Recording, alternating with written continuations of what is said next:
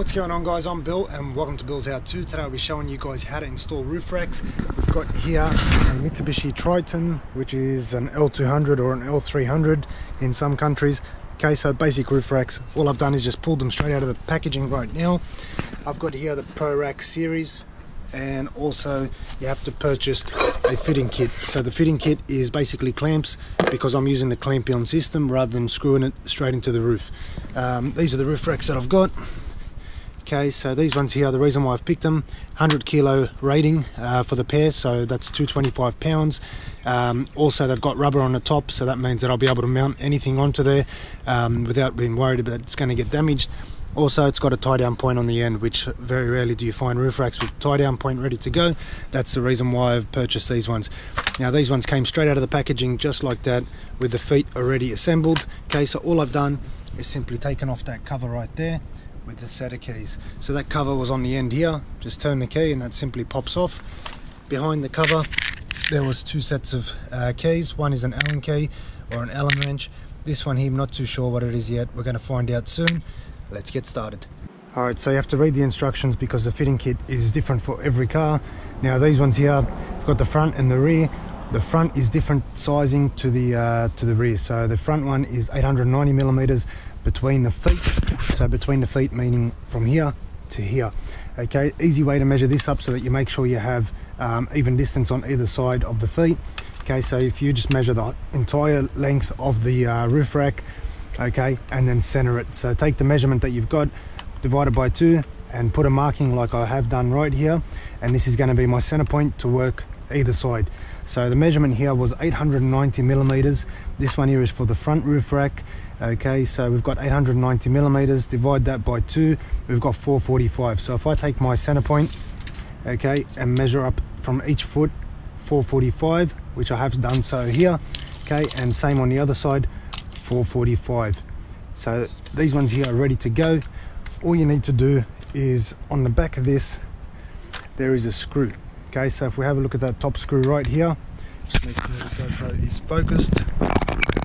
Alright, so that top screw right here, you have to loosen that halfway, and that's how you move the foot back and forward. So if we simply press on that screw now, we're able to slide the foot back and forward up until our point where we've marked it. So right now I've marked this one right here. I'm not sure if you can see it, there's a little pencil marking.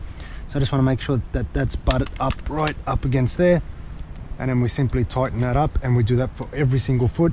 Okay, so this one here, 890. So we've got the measurements on this one here.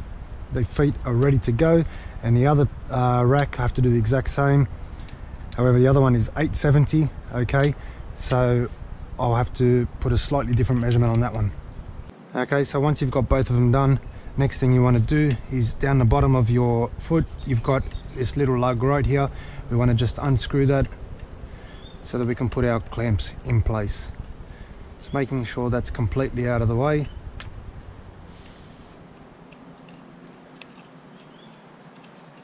So just undo that just like that and pull it out to a side. We'll do the same for all of them now. What we'll be doing is simply slotting these into position, and they sit just like that. So as you can tell, that's where the screw goes through on the other end. So we'll put it in like that and then put the lug back in place. Alright, so once you've got these in place, next thing you want to do is get your rubber boots. This is to protect your car so that this isn't hard up against it, and they have little slots on the back, so they simply slot into place just like that. Press them in firmly, make sure they're all in. Do the same for the rest of them. And you need to measure them into place, so the measurements are different depending on your car. This one here was from the center of the pillar. Okay, you measure 750 out, and for the front it was 50 mil measured from the center of the pillar. So what I've done, I've just put a little marking over here so I know that is where the center location is going to be. Okay, and we simply do the rest on the other side. With your fitting kit comes stickers. Now these clear stickers here are to protect the paint from any rub marks that might happen. Okay, so pull all these out. These are very important.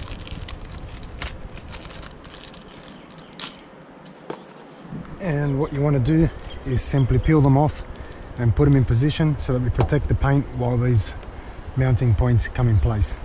So I want to wrap this around as much as possible.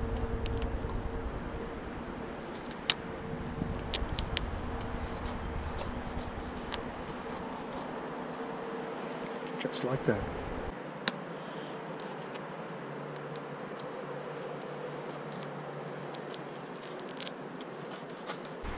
Alright, so now you can line it up perfectly in place, just like that,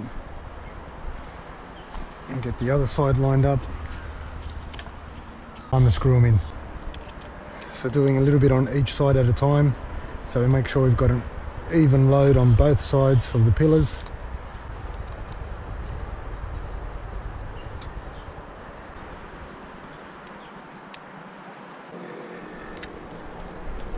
Perfect. Test the front one out. Beautiful. Once you're done, put all your tools back the way they were, and it's time to clip on these end caps.